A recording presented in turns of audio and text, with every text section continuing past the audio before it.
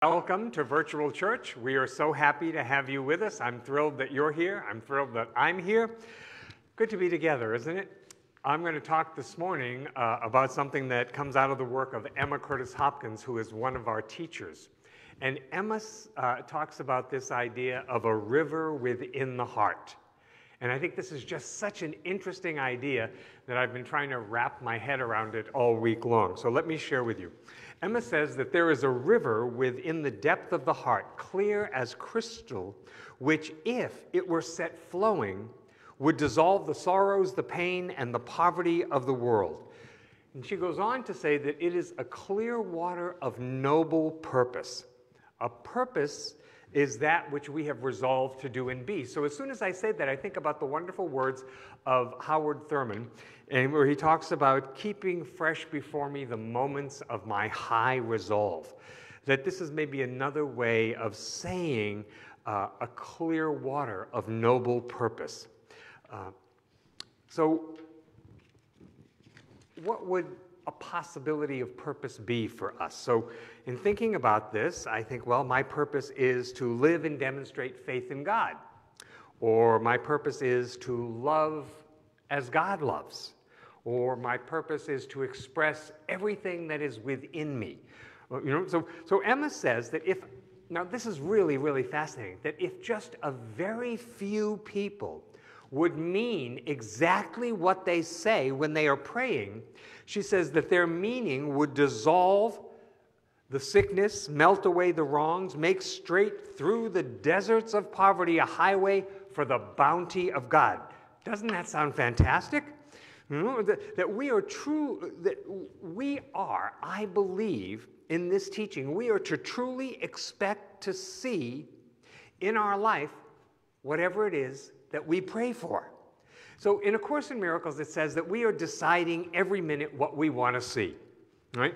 So we could see proof that our demonstration, our healing is happening, or we could see all the evidence why it's not happening. We decide every minute what we want to see in the world. We decide every minute what we want to see in the person in front of us. People have faith right now in, many people, I'm sure none of you, but people have faith in, say, the coronavirus, right? So I think it comes down to something like this, that the error condition that we're dealing with in the world and our current level of faith are in a race. And when a symptom of dis-ease, or a symptom of lack, or a symptom of disharmony shows up in our life, when that occurs, the error condition is winning, right? So Emma says, build my faith until it is so strong that the error condition dissolves and never returns again. See, people have faith in externals, but we, in the teaching of religious science, we have faith in the infinite invisible. We have faith in what is on the unseen side of life. All right? So, yes, I know we're in this physical plane of existence here, but this is not all. Metaphysics means beyond the physical, and we believe that there is an unseen reality that is greater than what we see with our physical eyes. There's more on the other side of the veil, in other words, than we have access to right here with our five senses. So when we in religious science talk about praying to God, where is God? God is inside of us. God is inside every single person. God inside of all of us. So we're not rejecting. What we're doing is that we're building. We're building our faith. So we have faith, our faith in God. It seems to me, if we say, oh, I have faith in God, that must mean that we have faith in other people, because where is God? God is everywhere and within every single person, right? So A Course in Miracles, again, says that charity is to see a person in a state that is more advanced than where they currently are. Well, this is what we do in the science of mind all the time. We're always seeing people in that healed state. We're always seeing people, regardless of what the condition is right now, because we know conditions are always changing. So we see in our mind's eye that person is already happy. We see them already healthy. We see them abundantly supplied. We see them in a fantastic, loving relationship and creatively expressed.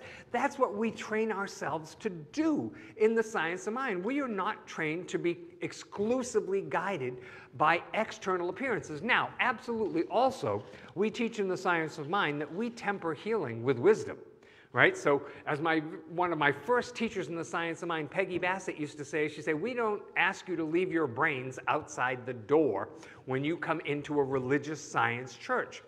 And the more I study, the more I realize how true that is. So this is, what we experience now is a wonderful case of rendering unto Caesar that which is Caesar's. We have to do things to be able to be in the world. But then we also render unto God that which is God's, because we are spiritual beings walking a spiritual path.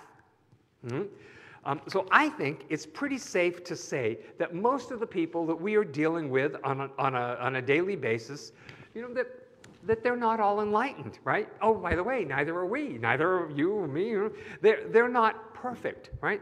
And so when people show up as not perfect, if we have any tendency to be critical or judgmental, boom, here it comes. Hey, look who's at the party now. So it seems to me that really the true joy in life is in experiencing. I mean, really being present for the journey. So what I've been working on this week is that when I'm walking my dog, I am really walking my dog, and I am loving the experience of walking my dog and being outside, and it's beautiful, and there's flowers, and there's sky, and there's trees, and just really being present in that experience. And then when I'm cooking dinner, I am really cooking dinner. My head is in the game of cooking dinner. I'm not thinking about the past or thinking about the future. I'm in the present moment, putting love into the food that I am cooking. And on and on and on. See, I think part of this is that we have to be really, really present for what's unfolding in our life right now, to be in what we're doing fully. So when I'm meditating, I am really meditating. I'm not thinking about Eggs Benedict down the road. I'm meditating when I'm meditating. You know, this is not a race that we're talking about. It's more like, I like to think of it as that we are on a spiritual pilgrimage. And I do love the idea of spiritual pilgrimage. Many of you have traveled on pilgrimage with me, you know, because a pilgrimage means that it's a journey, you know, and the journey for us is back to an awareness of our oneness with God, back to what our soul knew before we incarnated and then forgot. So we perhaps experience setbacks, right? Who doesn't have some setbacks? But the thing is, for us as students of the science of mind, we have to always know that the God we believe in is bigger than any seeming setback. And what a setback is an opportunity. This is here to strengthen my faith. You know, that adversity makes me more determined. And I think that's what we have to do. We have to take this approach that any adversity is going to make me more determined what? In revealing a greater spiritual truth. You know, it is a myth, it is a fantasy to think that we could be here and not have stuff to work on. That we're going to get to a point where everything is just a breeze all the time. I think that's a fantasy. I really do. I think that as long as we are here on earth, well, earth is a school for our soul. You know, and so, you know, we learn lots and lots of things. And one of the key things I think we learn is we have to love people first. And then, once we love them, once our heart opens and the barriers come down, and we love people, then we'll have greater insight and understanding into them. See, because flaws do not make us unlovable to God. Now, I grew up with a teaching where if you had flaws, you know, you were not on good speaking terms with God. And now, of course, everybody has flaws. We all came here with stuff to heal and let go of, right? So you don't have to do anything or do something right, or you don't have to do the right thing to be loved by God. You are because God already loves you. If we could comprehend that, the only reason you exist is because God loves you so much. That's how you got into this fantastic club on earth. Right? So to say I have faith in God, I must have faith in other people regardless of how they express, regardless of how they show up in the world. Because, you know, we all have unhealed areas. And people in our lives show us where they're still unhealed. And sometimes people show up in our lives and they show us where we are still unhealed. You know? So my response should be, great. I get to heal. Oh boy, something else I get to heal. Because every time I heal something, the way it works is the universe brings newness into our life when we have healed something. You know, so faith brings forward the light. And this is another way of saying I'm choosing to see the light in other people, wherever they are in the path. You know, the power of God is here, but it is expressed by and through people. See, sometimes I think we think that the power of God is going to operate in some way that has nothing to do with people. But, of course, the only way the power of God can operate is through each and every one of us. Every day is an opportunity for us to get closer to the light, closer to the Spirit, closer to the activity of love. So many of us, I think, are really impatient. I know that has certainly been true of my process, you know, and that's it. It is a process. It's not about arriving at a destination. We are all engaged in a spiritual process right now. And so I need to be patient with myself and other people because we're all works in progress. You know, again, from A Course in Miracles, this line, I love this line. It says, infinite patience produces immediate results. That's one of those things that just makes my head hurt, you know, but I really like that line because the idea of having infinite patience, oh my gosh. So Ernest says we live in a universe of love and law. This is what our teaching is, you know, that and all of us learn to work over time more intelligently with spiritual laws. But until we learn to work intelligently with them, sometimes we misuse or we violate those laws. But, you know, be very clear, we do not have a punishing God in the science of mind. We don't believe in a punishing God, but if we violate spiritual law, there are consequences, right? It will feel like we're being punished. But you know, when you think about it, God, the infinite mind, is brilliant. Because even when stuff that is really undesirable, is not our preference, is happening on the face of the earth, babies keep getting born, and flowers are blooming, you know, and trees have fruit, and on and on and on. Bodies get healed, and relationships get healed, and people create beautiful artwork. I mean, it's amazing. It's thrilling to think about how brilliant the infinite is. So if we build our faith, if we build our consciousness, I think, you know, what the natural consequence of this is that we will learn to love each other. So I have 3 things for us today to do in the week ahead that I think will be really helpful. And the first one, and you can just do this for a week. Do this for a week, and if it doesn't work for you, you can completely let it go and say, Dr. Mark is bonkers. I'm never doing what he says again. But I think you'll like this. I really do. The first thing is this week, I'm asking us, let's just accept people exactly where they are. Because like us, they're growing as well. The second thing is let's bless the situation, whatever the situation we are in, exactly as it is. So if you're driving in the car and your kids are jumping up and down and they're making a lot of noise, just bless it. Just bless that situation. Don't try to make it different.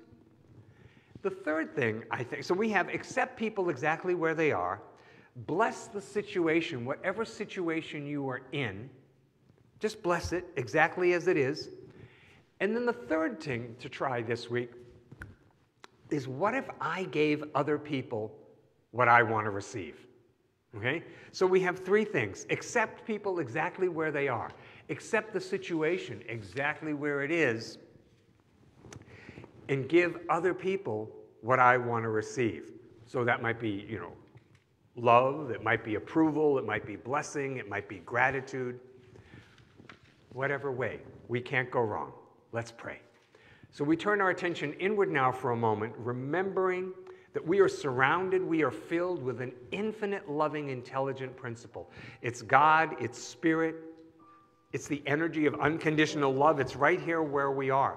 And so on behalf of all of us, recognizing that God is present and that we are all connected with each other, I stand on solid ground knowing, affirming, and humbly asking for God to take us to a deeper place.